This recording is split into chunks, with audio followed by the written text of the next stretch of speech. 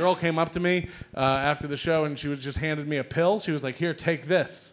And I was like, "Okay, Morpheus." And I took it, and it turned out to be a good move because it was ecstasy. Oh my God, you done the ecstasy? Yeah, you're made of ecstasy right now. Fuck yeah.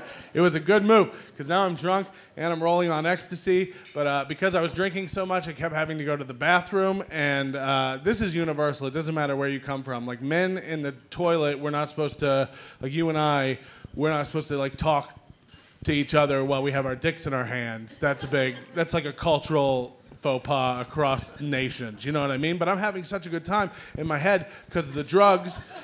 I'm having such a good party. I turned to the guy next to me who was way scarier looking than me. I know you're looking at me and you're just like, holy fuck, you could be a problem. But no, this guy, like, I'm fun fat. You know what I mean? Like, I look like Seth Rogen had a kid with Sully from Monsters, Inc. Just cheerful. Stop picturing it. That's hurtful. But just like, this guy was like scary looking, like scary beard and like big like me. And I turned to him and we both have our dicks in our hands. And for some reason, because of the drugs, the only thing I could think to say to him was, "Save some for me." I don't know if I was talking about piss or beer, but thank God he thought it was funny. As I walked away, he touched me on the shoulder with his dirty dick hand. And he was just like, "Oh, you're a legend, mate."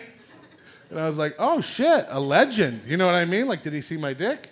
And that's when I realized, like 20 minutes later, I was down on the street having a cigarette with my friend Chad, and the same guy called my friend Chad a legend. And that's when I realized how low your fucking bar is for legend status, Australia.